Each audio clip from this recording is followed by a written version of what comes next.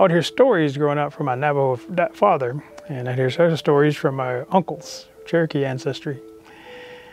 And from time to time, they would bring up funny stories, animal stories. I particularly like the animal stories. The Uktena is what we're going to talk about today.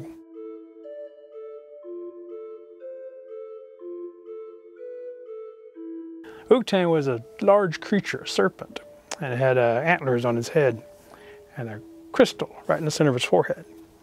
And the Uktena was based upon the number of stories I've heard from other storytellers, was sort of like a creature that symbolized almost death. One of the oldest stories I know is that the Uktena at one time was found by two boys. They were out hunting.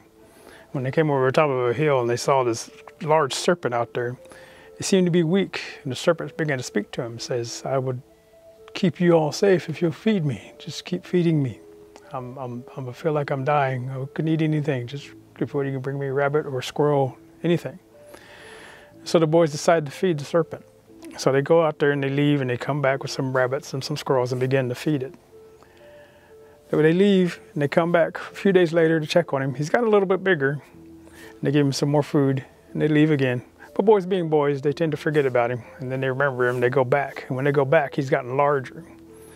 And he's sitting there and they see flashes of lightning from his eyes. And he keeps telling us to bring me some more food. His idea is basically to trick them, to get him closer and closer so that when they toss the food at him, he can eat it. But if he wants to get them to the point where they trust him, that he gets close enough that he can eat the boys. Well, one day as they're walking along, they hear flashes and see thunder in the sky. And thunder is a human-like being comes down, and they watch as thunders come down, and they hear this thrashing and sounds of battle. And so they come over top of the hill and say, "That's where that snake lives." And when they come over there, there's this giant snake wrapped itself around Thunder, choking and squeezing Thunder.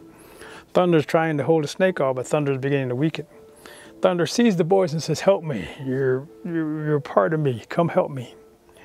The snake is evil, it's going to kill everybody." So the Uktena turns and looks at the boys and says, "You fed me. You continue to feed me. Thunder is the one who's evil. Thunder comes up in the skies, turns the sky dark. Thunder is the one who's evil."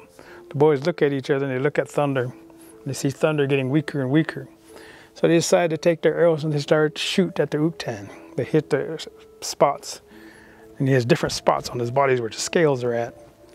And as they're shooting the arrows, they begin to weaken the Uktena. The Uktena's eyes are flashing. Thunder begins to get a little bit more strength, starts to crawl back out, and then Thunder says, "It's the seventh spot. You got to hit the seventh spot." So they aim with their bows and arrows and hit the seventh spot, and they take care of the Uktena. The Uktena falls over and dies. Thunder comes out, tells the boy, says, he's gone, but his spirit's still coming out. So it's going to come out as smoke and try to chase you. Don't breathe in the smoke. You're going to have to set fires, at least 7 fires away from him. So the two boys run off and set fires.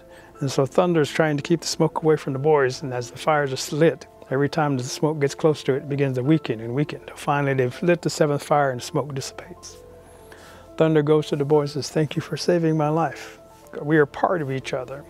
You will hear me in the sky from time to time. When you hear me in the sky, don't worry. I am here as your part of helping you, because rain and thunder are one, and we use water as well." And what I mean by that is that Cherokees have been known to go to water from time to time for healing purposes. And that is a story that I've heard from about the Uktena and the two boys and Thunder.